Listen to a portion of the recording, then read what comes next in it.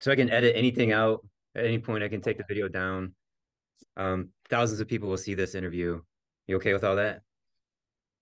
Sure. Sure. So basically, you had prostate cancer with metastatic cancer to the bones. And when were you first diagnosed with any hint of cancer? That was September 13 of 2022. Okay, and then you have the CT report right in front of you. Yeah, the nuclear med report. This is from September 28th of that same year. Yeah, what's that say? It says there are innumerable sites of abnormal bone turnover consistent with widespread osseous metastatic disease.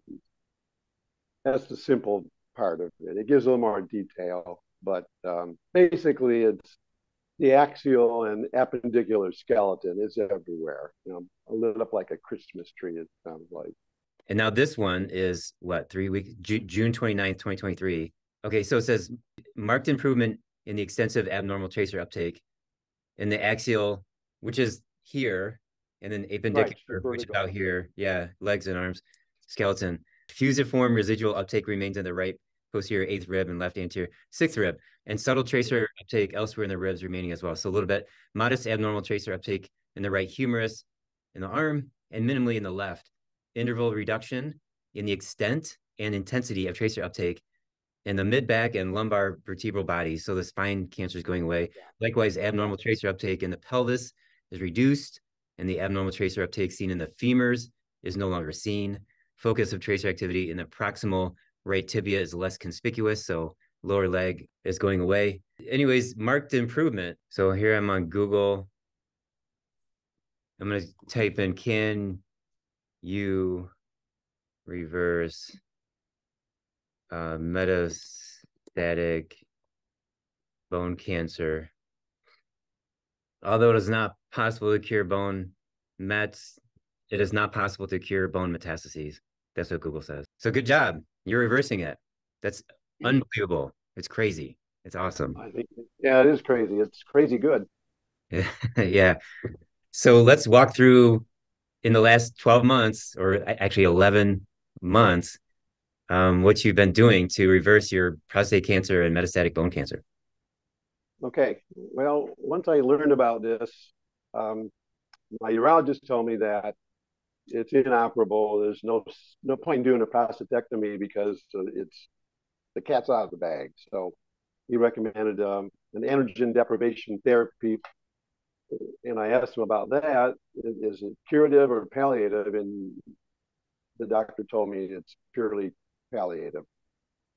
So I thought, well, that buys me some time, but it doesn't solve my problem. So I learned about the Nutritional Healing Center of Ann Arbor through a family friend and got in touch with you and came to see you. I think it was in early October, and you went over some findings with me on the 18th of that month of 2022. And I decided, well, that sounds plausible, and I decided to take you up on your program. So let me For, interrupt here and just make sure I have a legal disclaimer. I'm a chiropractor. I don't treat any disease. I don't treat cancer. I put people on nutritional programs regardless of their health status, and we improve the nutritional status of the human body. We also can detoxify metals, chemicals, and help the immune system get rid of organisms such as parasites, bacteria, virus, etc. So we're not treating any parasites. We're not treating any bacteria. It's all about nourishing the body and cleaning it out, and then the body can start to heal itself. There's my disclaimer. yeah, you explained that very well, Dr. Schmidt, to me, and that's what I thought too. Is I need to fix my terrain, as I thought. I can improve my vitality, my wellness, and I would expect that some good healing might occur or would occur over time. So that's what my expectations were. So then what? So you started with me. What was the first significant change or result that you remember? Um, well, as the program developed, I noticed that I didn't need these antiviral and parasitic supplements any longer. That was a good thing. I did feel improvement there, just a better feeling of more strength and wellness, not dragged out, I guess, as much. And along with careful attention to my diet, as you recommended, I do a pescatarian diet. So I really worked hard to hold to that. And just let things run its course in this way with the supplementation and the diet.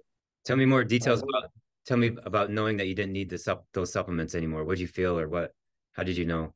as I would come to visit you, as you know, you would do some evaluation using some muscle testing, and my body response indicated that they were not required. So we would leave them behind over time as the program progressed. And but you felt you were feeling better and better in some ways. Yeah, sure. Yeah, I'm definitely feeling myself, I guess, Yeah. prior to this. I was just pretty dragged out. My anemia improved. That's one thing I noticed. I have this chronic anemia with this, and that's improved tremendously. It's a little bit low still, but You're talking about the blood certainly have. test, right? Correct. Yeah. Okay. And did you actually get parasites coming out of your body? I didn't see any. Days went by. I didn't observe that. Okay. All right. But And then the before the pescatarian diet, which we're gonna have to talk about that, but that's from this book to do the pescatarian diet with prostate cancer. Before then, what was your diet like? before I got serious about trying to detox, so I was just eating fast food on occasion. Um, Beef was on the plate. I'd eat beef a few times a week. Not a lot of vegetables, some. I try to improve on those. A lot of simple grains, so the grains are not complex. I guess you could say when I found out about my condition, I went to a vegan diet for a time in August of last year to try and see if I can improve on that, my energy levels. Some juicing too. But you added in Like, you added in fish and some what chicken, some yeah, birds. well, with the pescatarian focused on fish, chicken, vegetables. Okay. So when you added in the meat, the fish chicken, did you feel better in some way, or did it not matter? I noticed a little bit of energy improvement. Okay. I I couldn't correlate it with that because of just how I felt overall. It's kind of like, I thought this whole program, with the supplementation, improved my nutritional status and the parasites and perhaps viral infection, that sort of thing. It was a composite or a whole program that was turning things around for me. Yeah. So over the last year, did you have some kind of a pain or pains in your bones from the cancer that like gradually went away, or could you feel it in some way? I would get leg pain. That's Okay. all, and small back, lower back, the lumbar area. Yeah. And now that pain's gone. um, I I'm vigorously doing yard work right now. It's early August, and I'm out there taking care of the flowers and such, and I don't have any problem with my back. It's good. Once in a great while, I get the tibial pain, as I call it, in the right leg. That's where some persistent metastasis still residing. Yeah. I call it my unwanted visitor, by the way. Yeah. Uh, so it might, I think it's been about a week since I've had one of those. They're infrequent now compared to it was almost daily. Yeah. They'd get me out of bed at night. They're so sharp. Yeah. Okay. So based on this book, How to Start Cancer by Jay McClellan, she basically teaches how to go on PubMed and search around for the name of the cancer, plus a therapy that blocks how that cancer eats food. Okay, so fat, proteins, carbs, cancer eats food just like humans, but there's 21 pathways that these cancer cells could eat. And so different cancers at different stages have different numbers of pathways. So it could be all the way up to 21. So basically, I went through PubMed. I found some supplements, herbs can block the feeding pathways for prostate cancer. And again, I'm not treating prostate cancer. We're just dealing with nutrition. And then I sent you to Right. Care Oncology, right? Yes. Yeah. I appreciate that. That was in early December of Yeah. 2022. I signed on with them.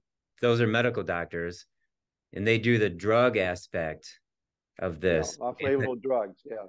Right. Sometimes off patent to for okay, and there's a number of drugs that they love more than others, but an anti-parasitic drug, sometimes a cholesterol-lowering drug, antibiotic, sometimes a painkiller that can kill or starve cancer cells. So tell us your experience with them. What did they give you? What was your program with them? Yeah, care oncology was pretty interesting. I did a telemed conference with a doctor in South Dakota, and one of his specialties was prostate cancer. He focused a lot on that in his medical experience. So he prescribed four of these off-label drugs as metabolic blockers, as I call them. Metformin. I take 500 milligrams twice a day of metformin. And atorvastatin or Lipitor is another one, a 40 milligram tablet once a day. I take that at bedtime. Doxycycline, 100 milligrams once a day. And mebendazole, which was a 224 milligram tablet or capsule rather, I take that once a day. But Okay. they're spread out. Yeah. So all at once. So the goal is to lower blood sugar, kill parasites. Well, mebendazole can kill parasites. The doxycycline antibiotic, and then the atorvastatin to lower the fat in the blood. So you're lowering sugar, lowering fat. Yeah. Yeah. There's this Metro map Jane has, so we're concentrating on this triangle, the glucose, the glutamine, and the fatty acids. Oh, yeah, there you go. You can tell we're fans because we got the Metro map right in front. Yeah. So coincidentally, what the doctor from care oncology prescribed for me, it's like I feel like he piggybacked on what you're already doing because I've been taking berberine and green tea catechins, and what was the other one? I was already at this triangle from the three sides implement. So yeah. I'm doing it from two perspectives, which I think is pretty cool. Right. Now, I saw a video of Jane McClellan talking about the use of the supplements versus the drugs. And she says you have to use the drugs. That was maybe 3 months ago or 4 months ago. So now with you said febendazole or fenben. Mebendazole with an M. Did you get parasites out that you actually saw, like worms? No, I did not. Okay. So I'm bringing this up because you can have small microscopic parasites and they could be inside the cells or not. Okay. But obviously we have these positive changes. And in my 30 years of studying natural healthcare, I think that cancer is parasites, bacteria, mold, and then too much sugar over too much time. Sugar metabolism. I also think seed oils, but junk food, right? So you got to, and then underlying all that, there's some toxicity, and the toxicity could be from junk food, but it could be chemicals or metals. So that's it. Like that's kind of like the synopsis of what cancer is. It's not, you can't say you can't just say it's genetic, because 100 years ago hardly anybody had cancer, and now it's like 1 in 3 get cancer. Pretty telling now, isn't it? Coincidentally, I had a root canal removed from my number 8 tooth. I did that just before I came into C's. I had done research. I was just looking for avenues of, well, what's going on here? What could be dragging me down, so to speak? And my dentist was not a fan of root canals, and we had talked about that previously. I went in and had a panoramic X-ray, and it looked suspicious, as he said. So I had him extract my number 8 front tooth, which coincidentally on the energy meridians is on my genital ureter tract system. So when my dentist removed the tooth and cleaned out the bone there, he said that my bone was like hard cheese. It wasn't hard and rock-like. And he said the end of the root, he showed me the end of the root. It looked real bad. So he said, yeah, you had a low-grade infection here. Yeah. I'm thinking, well, I probably had a lot of toxins, coming out of this. I've had that since probably, I think it was 2012. I had a root canal done. People think, oh, I don't want to lose my front tooth, But so I think that was a good thing I had just before I walked into your office.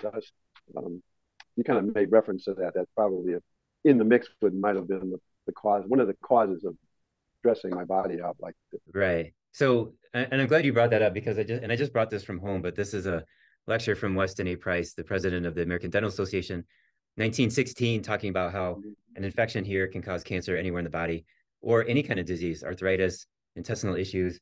And then I got this manuscript from a patient. I was going to do a video about this.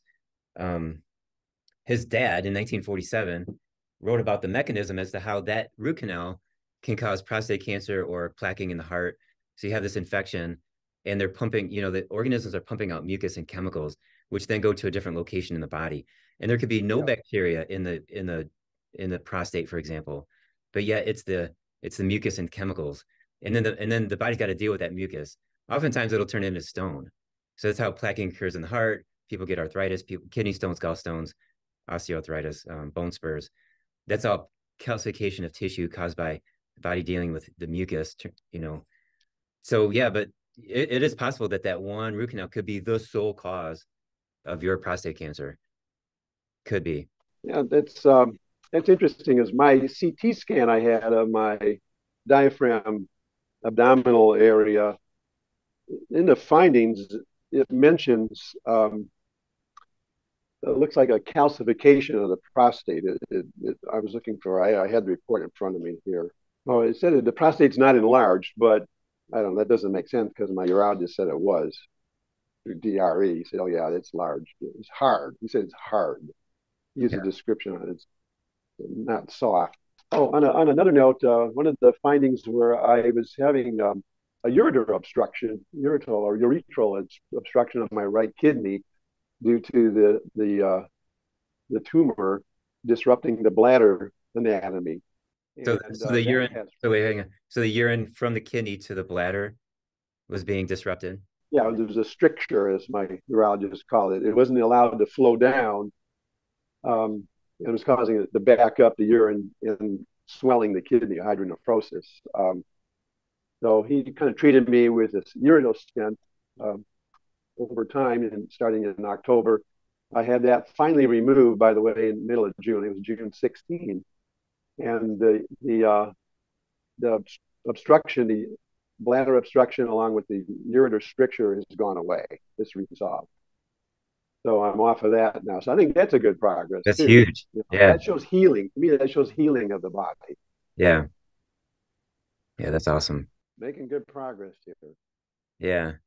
Did I have you on the melatonin? Yes, I am still doing that actually. Concentrated melatonin was 80 milligrams 3 times a day. Might Um be 60. Might be six 60. yeah, 60 milligrams 3 times a day from perfectvitamins.com. Perfect vitamin. Melatonin Max is the name of the product. High dose. Now, Yes. when people try to use melatonin to sleep, there is somewhere between, let's say, 3 milligrams up to 10 milligrams per day. But we're talking for 180 milligrams per day for cancer.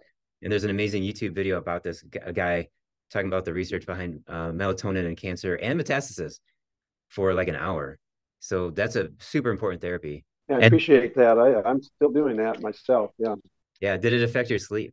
I don't know. That's a good question. I've never been a difficult sleeper. Usually I lay Right. down and I'm out. So Yeah. I Was didn't it notice that. I wasn't expecting. I'm taking it for my health, not for sleep. right? Did it make you tired during the day? No, Right. no. So that I take it during the day and I don't notice any difference. right. I have a lot of people on the high dose, 100, 80 milligrams per day. It doesn't affect their sleep or their energy. But for some reason, the low dose is what people use, 10 milligrams or less to fall asleep. Yeah. Yeah. Yeah, you offered vitamin B17, by the way, just recently. So I've been eating raw apricot kernels, the bitter ones, prior to that, and I wasn't a big fan of them. I'd eat 10 of those a day, and they are very bitter. So Yeah. I appreciate that supplement coming into play. It's been I think about a month now. Yeah. So I Very started good. carrying a brand is called Apricot. I think it's called Apricot Wow or Apricot Power. And so it's lateral vitamin B17. I wasn't a fan of B17 for a long time because I didn't see it work on anybody. But the truth is, nobody was taking it until I did an interview of another patient who reverses intestinal cancer. And he went to Mexico and got a shot of B17. And that really helped him out. And I'm like, oh, okay, well, you're really the first person I know. So anyways, I started carrying it. So I'm glad you're on that. So Jim, let me ask you, I'm going to share the screen and show your current supplement list. Is that cool? Okay. Okay. Sure. So here it is. So there's a probiotic. There's a prostate supplement with saw palmetto, green tea catechins, and you can drink green tea every day too. L-lysine helps with viruses. Prostex feeds the prostate. Berberine does all kinds of magical things regarding cancer. Colostrum as like a super nutrient. Finish the carboxy. That's carboxy for my favorite detox product on planet Earth. Here's a product from Yeah. Standard Process, Prostate PMG. And I'm not going to go into details about that, but it's amazing. Artemisinin, also antiparasitic and blocks cancer feeding pathways. Here's wormwood, antiparasitic with artemisia in it. So these two are related, artemisinin and wormwood. And then there's the B17, amygdalin, laetrile. And then there's echinacea premium as a tonic and help the immune system get smart. And then I wanted to like scroll through the list of supplements that I found on PubMed that block various prostate cancer feeding pathways. There's metformin, berberine. There's a drug Lipitor. There's Yes, curcumin, yeah. turmeric, and all this research. There's a drug 3-bromopyruvate, more like a kind of like a metformin to lower blood sugar. And then T, ECGC is Yeah, the there's name your of green it, tea catechin. right? Ursolic acid, resveratrol, another blood sugar lowering drug, quercetin, pescatarian diet. There's the research on that. There's artemisinin. There's the antiparasitic medication that you got from Care Oncology. The medical doctor is using the medications based on the How to Start Cancer book. And then regarding metastasis, Tagamet. Have you ever taken Tagamet? No, I have not. I asked my oncologist doctor from Care Oncology about that in May when I had my last telemed with him, and he was not real taken with that for some reason. He said, no, not at this time. You know, it sounded like he was not interested in me taking it. So, Okay.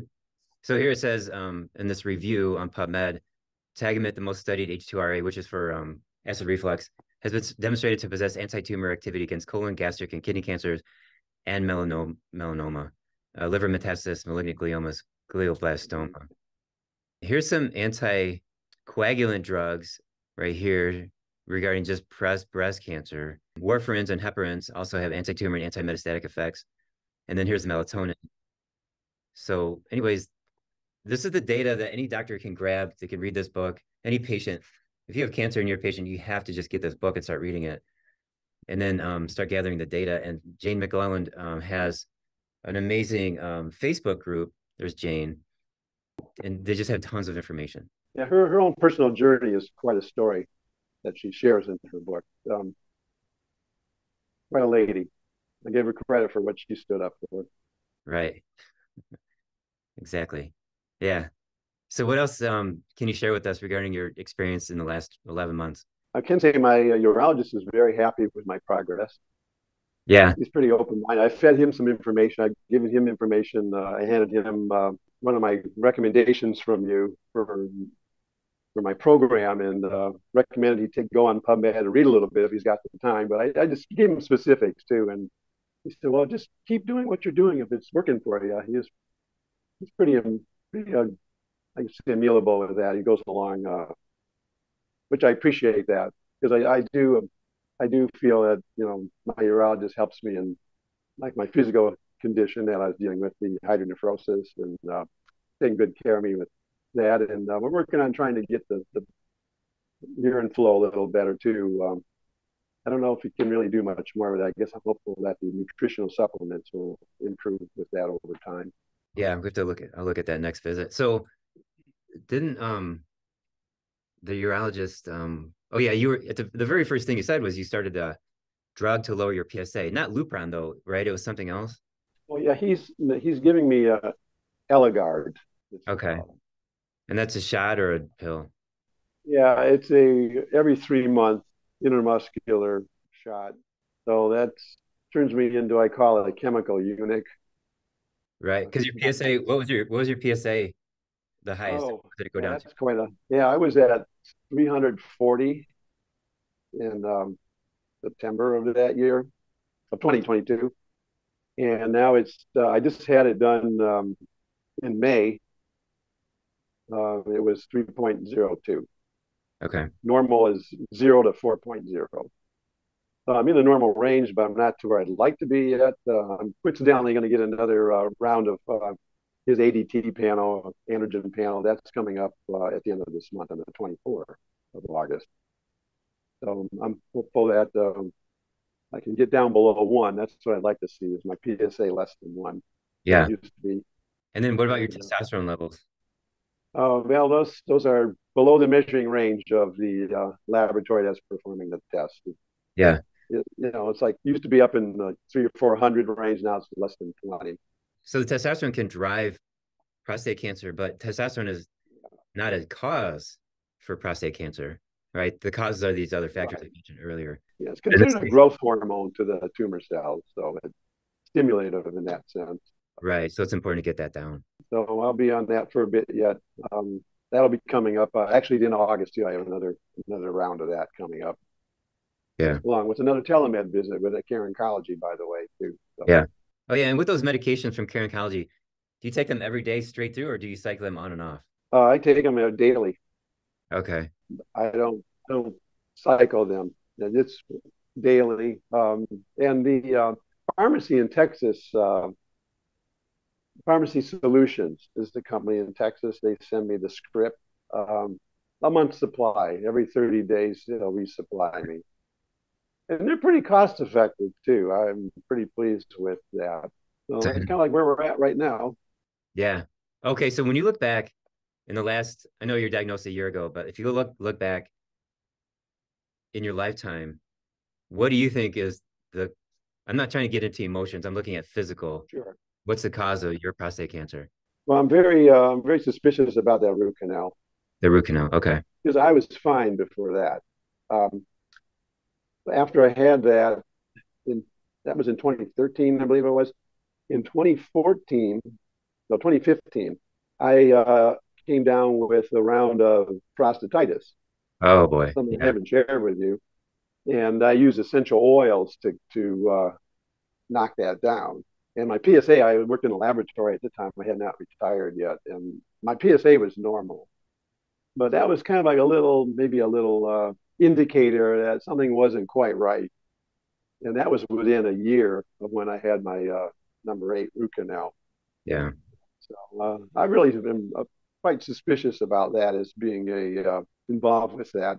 Yeah. My So let me ask about lifestyle choices. So let's say in the last 10, 20 years, did you eat a lot of junk food? Did you exercise? Like, what was your lifestyle like? Well, no, I wouldn't consider myself into processed food a lot. I do nutritional balancing science with a doctor in Arizona. A lot of vegetables, not eating restaurant food, and trying to avoid sugars. I really knocked back my sugars. I used to be quite the donut connoisseur. So when did Those you are my quit that? favorite. Donuts. Yeah, when did you quit I that? dropped all that. I dropped all that off last year in 2022. Okay. I So would still get a donut even maybe once or twice a week, but they're gone. I don't even miss them now. Can't okay. remember the last time I had a donut. But refined sugars, yeah, they taste good, but they're not good for the body. I'm sure that was a stress. Yeah, so that could be like an underlying toxicity that would start off this process of needing a root canal. Then you got the root canal, then you got the infection, Sure. you know. Yeah, And then sugar's I not think a good lot, for your dental health. That's true. yeah. And like when I look at the historical books, they're always looking at like sugar and refined grains being the primary cause of most chronic illness. So we can't forget to make sure the diet is super clean and the diet is, meat and some plants is the basis of it. Yeah, Yeah. I like to go for walks, in our local park nearby with my wife. We do a lot of park walking when she's feeling better. Recently, she's been a little down, but a few times a week, um, I can just take care of the grounds around the house with some flowers and such. So Yeah. exercise, that's kind of like what I do. I don't really do an exercise program per se. I probably should, but it's never been a habit of mine. I enjoy that. Just like being out and being active, I guess is a good way to Yeah. put it. Sounds good. And then you said you worked at a lab at a hospital? Yeah, I was a technical manager at a local, actually the health facility that I go to for my bone scans and such. Yeah. So yeah, I did that for 40 plus years. You did that for 40 plus years? Yeah, that was a problem solving. That's what it was technical. It was very like instrumentation, different assays that required tweaking or, they weren't working right. Maybe the quality assurance wasn't indicating accuracy or precision. So we'd have to fix those. I'd be called upon to just keep all the train on the track, I guess, is what I'd Are like you to do. are you an engineer? Do you have a degree like that? No, my biology, I have a biology and a chemistry minor degree, and then supplemental education certification in medical technology. So that's laboratory medicine. So Uh, with that background of 40 years working in a lab or technical like that, how did that affect your process in the last 11 months of healing? I appreciate the access to the medical tests that I could at least see what was going on that indicated I better go get some help. That was pretty quick. I think also it helped me appreciate there's more than just the conventional medicine. I think the work being that close to it. Like I would talk with doctors a lot. They'd come in and ask questions about our testing menu and what should they order. That was a question that came up frequently. And I could see that they focus on this area here. They divide the body up in all these little subsections, and in the wholeness aspect, I thought was lacking. That's one thing I appreciate just from working in the conventional medicine field. They do good though. There's a lot of good docs. I mean, they are very serious and dedicated to what they're doing, and I appreciate that. But sometimes they get this niche orientation here, a niche, I guess you could say. So that really encouraged me to just expand my horizon to see that how nutrition is important, supplements are important. I did that all along. I focus on try to be better nutritionally and take some supplements along the way and improve the wellness of the body, so to speak. So that was a good experience, though. Definitely Yes. a good experience. Yeah, nice. So when's the next time you get a CT scan? Well, that's up to me. I asked my urologist, you can do that anytime you want. I thought it was only once a year, but I'm probably going to do one in March of 2024. I'm gonna give it about Oh, 6 months, maybe yeah, 7, sounds um, good. and see where we're at then.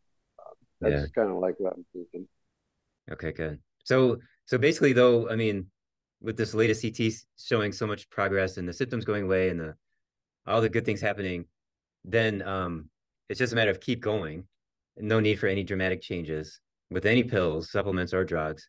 And then you're going to consult with care oncology doctor soon enough. And so then the visits get really boring, which is fantastic. There's no like, They've been kind of routine, I guess, haven't they? yeah, it's good. It's like because at the beginning there's always an urgent thing or something that's more pressing that we need to tackle.